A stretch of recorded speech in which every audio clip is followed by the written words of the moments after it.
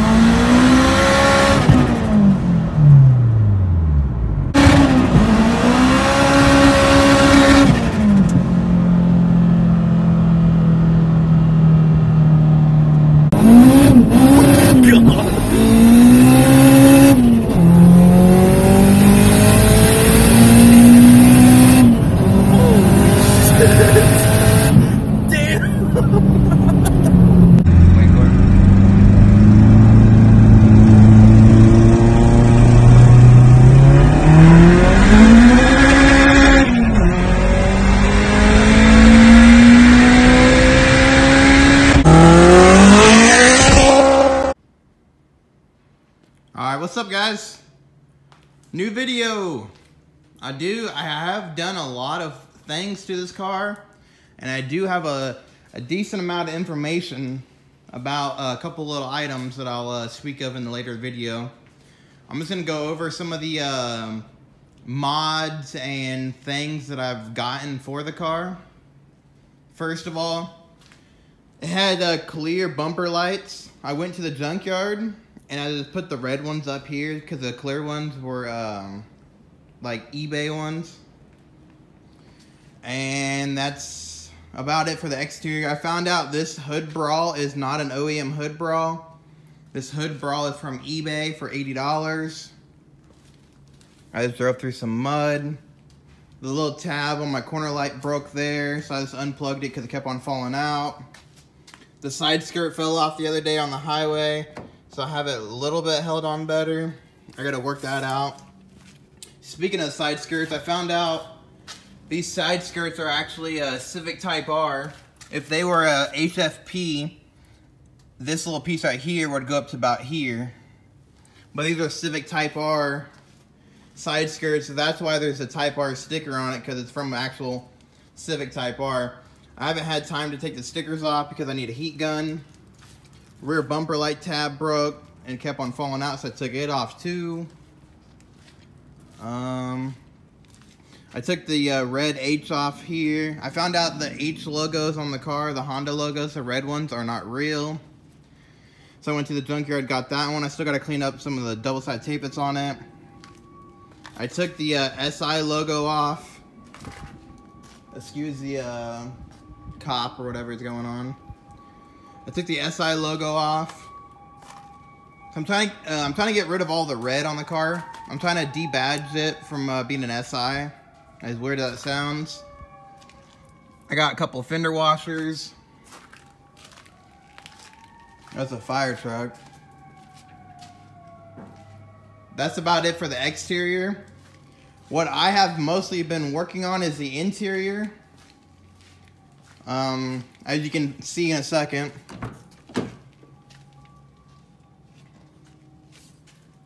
First of all, when I got the car, these were plasti dip black. I took the plasti dip off, and I can see why they plasti dipped them, because it was really, it was worse than this. It was really like nasty and color peeling and stuff. So I went to the junkyard. I got silver little door handle insert. I got the silver 0405 door switches. They're not perfect condition, but I got those for cheap. LKQ, shout out. I got the chrome little piece of there on the vents. Let me go ahead and hop in here real quick. I found out that my airbag wasn't a JDM Type R. It was actually the stock one with a sticker over it, and it looked real to me. I cleaned the red stitching on the steering wheel. I took off the cruise control module here. I need to get the Type R surround piece, but my plans for the steering wheel is I plan on getting a 05 to 09 Honda S2000 wheel itself. Then I'm going to run the 2000 to 2004 airbag because it has a silver logo, the silver Honda logo. The cruise control button used to be here. I went to the junkyard and got a little block off plate because obviously I'm deleting the cruise control, because in the future when I upgrade to the K-tuned cast aluminum throttle body, they don't have cruise control on it. I went to the junkyard and got this, the windshield stock. Mine worked fine, but since this being a hatchback, it had the rear wiper on it. So I used to have a little like switch thing here. So I got this off of just like an EM2. As you guys seen in the last video, this bezel piece was all black. Well, come to find out, it wasn't wrinkle blacked, it was plasti dipped. So I went to the and I took the plasti dip off, and I can again see why they plasti dipped it, because it was rough. It was super nasty.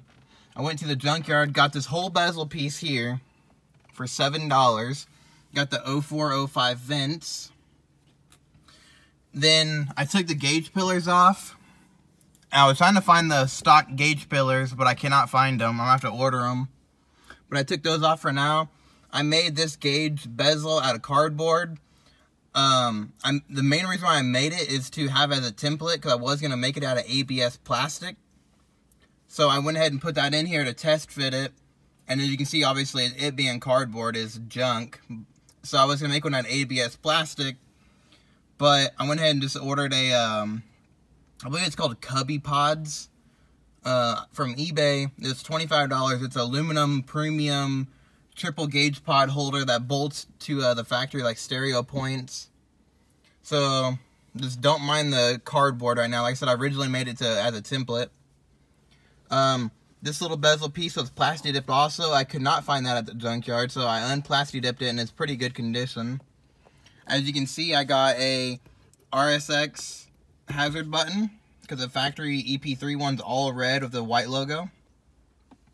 I got rid of that Ricer Neochrome shift knob. I got this. This is a RSX A-Spec 5-speed shift knob. So much better. Also, it had a Buddy Club short shifter in it, which it still does, but it squeaked and it was really hard to get into gears. So I lubed that up. I took it out, lubed it up, put it back in. Then, this is obviously the cup holder lid. This little tab right here was broken off. So I went ahead and got a new lid for right here. So that's not broken off no more. I still need to get a new e-brake handle. It had the original floor mat over there. Then the one over here was actually in the back. So I got the original floor mat in. I went to the junkyard and I got these little floor mat tab holder things. This car never came with them factory. I guess it was like maybe an 04, 05 thing. I don't know. I got those little things in there. My car was missing this little pocket here. Just like a little tray pocket. I don't know why it was missing, but I got that on there. This little fuse block or fuse box cover was taken off. I got to put that back on. This other little box here, or this little cover here, was taken off. Don't mind that green wire. That's for data logging for the Honda. But got that cover on. There used to be wideband wires and all that wires hanging down here. I got a new pedal cover there. I'm trying to think what else. Obviously, I took the radio out. Completely out. Sold the radio. Took the tweeters out of here. Took the door speakers out. So this car has no radio, no speakers in the whole car now. Obviously, I got the other vent over there. The other little insert on the door there. The door switch there. So this interior is mostly absolutely complete. It's just missing 4 items. The pillar there, the pillar over here, and I'll show you in the back in a second. For the back, I took the rear headrest off. I think those are absolutely stupid. Why would you want rear headrest and a hatchback when the rear window is pretty small? I took the buckles out for the rear seat belts. I took the seat belt out there that goes into the seat. I just pulled it all the way out and cut it. Same with the one over there. I took that out because no one's going to be riding in the back of this car. I may eventually just take the rear seats out. I don't know yet. I'm trying to think what else real quick. I'll show you the other two items that I'm missing. These are the other two items that I'm missing, the little strut covers. Then obviously I'm missing the cargo cover. Then, oh yeah, I forgot, I'm missing the little board thing that goes along here. When I got the car, I had cardboard, or not cardboard, but plywood. So I took that out. I took the rear strut bar off. And I took the carpet piece off there. Like I said, I took the headrest off. The seat belts, I cut those, because like I said, I don't need them. Don't have no use for them. And I sure in the heck do not want to take the whole panels off to take them out properly. Even though that's where my weight savings would be coming from, the 4 pounds or whatever they are each. I was missing these little caps here. Got those from the junkyard. Trying to think what else. So I don't believe this is an original HFP car. But whoever installed the spoiler, they did it proper. This is for the HFP spoiler, this little black insert thing.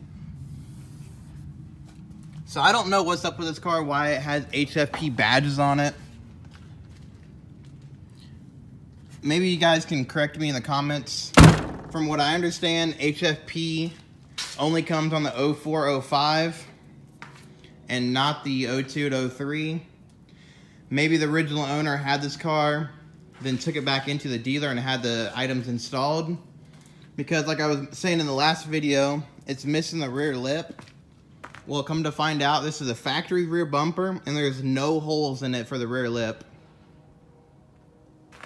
So that means this car never was the original HFP car, which is kind of unfortunate, but I believe they only come in the 04, 05 anyway. And the side skirts are Type R, not HFP. The front lip is HFP. So what I'm guessing is the original owner or one of the owners either bought the front lip and the spoiler or had it taken in there. I plan on getting the stock front badge. But so that's it for the interior. Like I said, I'm gonna get the S2000 steering wheel. Oh, for the gauge cluster, since I'm deleting the SI logos, I'm gonna get a Mark 7 5-door Civic cluster, so stay tuned for that. I'm gonna get the EP2 floor mats and get rid of the SI logo. Like I said, I'm trying to do a red color delete. Then for the seats, like I already mentioned, I'm gonna get the 04 or 05, 06 cloth RSX seats. But as you can see, there's the interior. It is so much cleaner now. I'm actually pretty happy with it right now. For the pedals, I'm gonna get the RSX Type R pedals because they're silver. Then eventually I'm gonna get new side markers. Let me go ahead and pop this hood real quick. It's hard to remember what I did to the car, but it had the factory like fire shield thing under the bottom of the hood. I took that off. Here's the engine bay. As you can see, the valve cover is gone. I went to LKQ and bought just a stock valve cover off that. They had an EP3 there that was black. And I took the stock valve cover off. It's not perfect, but I got that for $17. I bought it so I can get my Type R one sandblasted and powder coated. As you can see, I took the DC Sport strut bar off. There's so much more room in there now. But I'll show you back here, I guess. I do have a leak. I do have a leak right here. I think either the turbo manifold's cracked or it's a header gasket that's blown out. You can see right there the heater core spots. There's supposed to be a line coming off of right there and right there. So that's what I need to do to run the heater. I found out, so I have a lot of information on this car. I'll tell you all that in a second. I found out it's a PLM turbo manifold, has a Rev 9 44mm wastegate. It's a Turbonetics 6048 ball bearing turbo. And I found out, I'll post some photos up in a second. I found out this car was supercharged before it was turboed. It was turboed about 2 to 3 years ago, and it was supercharged before then. So I'm gonna go ahead and post the photos up of back when it was supercharged and when the previous owners had the car.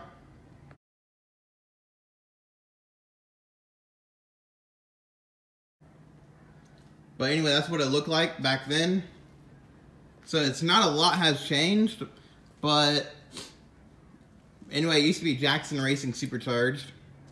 But anyway, so the things that I found out, which I did not know this, the block is a K20A2 block, which I knew that, from a 2004 RSX Type S. 122,000 miles on the block. The head, I don't know if you're going to be able to see. Probably not. I don't know if you can see the RR or RBB2. The head is actually a K24A2 head. And this is what really I was kind of happy about, obviously. It has Brian Crowder Stage 2 boost cams. It has SuperTech dual valve springs, SuperTech titanium retainers, ARP head studs. So, and port and polish. So the head's like fully built, which I didn't know that when I got the car. So it's like some surprises that I didn't know, which are good surprises. Another little thing I got is I got fender washers on the car. You know, you can see those. Just a couple little fender washers here and there. The car is very dirty.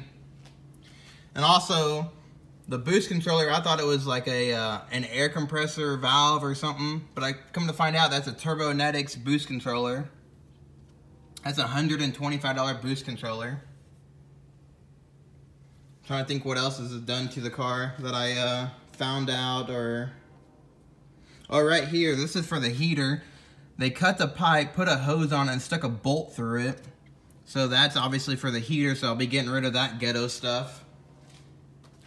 But a couple of the items that I ordered for the car, as you can see, this right here where the map sensor would go on the stock throttle body, they stuck, I don't know what they stuck in there to block that off. So I bought the K-tuned map sensor delete plug. I got the K-tuned, because this is an open right here and it just blows the hot air. I got the K-tuned breather filter. See if I can show you back here. Right here, they have another bolt stuck into something. Well, come to find out, that's for the factory oil cooler. So I can show you back here. That's for the factory oil cooler. So I bought the K-tuned delete for that. Also, this car has a dash 6 AN lines all the way back from the tank. I don't know if you can see, if I can find it.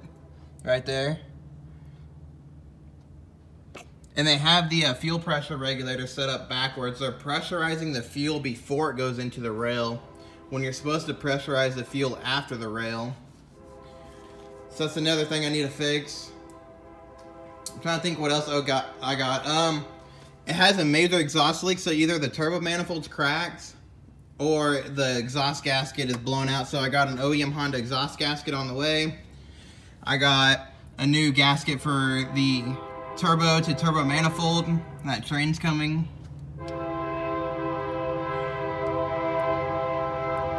I guess I should have got a new gasket for there too. This train. So I need to order a new gasket for that too, the oil feed. I got a new gasket for the downpipe. So all the gaskets are all gonna be brand new. I'll show you the one gasket right here. I got the other gaskets at home. This is the manifold to turbo gasket. Then I also got a K-Tune plate frame from Pit Crew Online. Shout out to them. There's the Instagram. I'm trying to think what else I got. I got the little cubby pocket thing. I got a turbo blanket, a titanium turbo blanket. More fender washers. A couple of other little things that I'll show you when I get them all in and installed. But that's all I can think of for right now. Oh, another little thing. This caliper, when I got the car, the reason why my wheel was so dirty in the last video is because the caliper was leaking brake fluid. I didn't know it was a brake fluid, and I left it on there. Oh, you're not gonna be able to see, I guess, but it ate the clear coat on the front of the wheel a little bit. So I got the new caliper, brand new caliper on there. Also, I forgot, I took the spacer off. It still pokes a little bit because it did have a spacer in here. I took that off, got some blocks opened into lug nuts. As you can see, the ARP wheel studs. So it has ARP studs in the front, like I mentioned in the last video. The new lug nuts. Give me 1 sec. I'm gonna end the video, then I'm gonna go and find out what else I ordered. All right, I'm back. So I forgot I got all new clips on here. Nothing major. I got a new serpentine belt. As you can see, one of the like ribs is like torn off. You can see it right here. Anyway, I got a new serpentine belt on the way. And yes, I will be fixing this, how this nut only has like 2 threads on it. This car has sport motor mounts, but I believe they're just like the street mounts, so the motor does rock a little bit back and forth. So you're not gonna be able to see, well, maybe right there.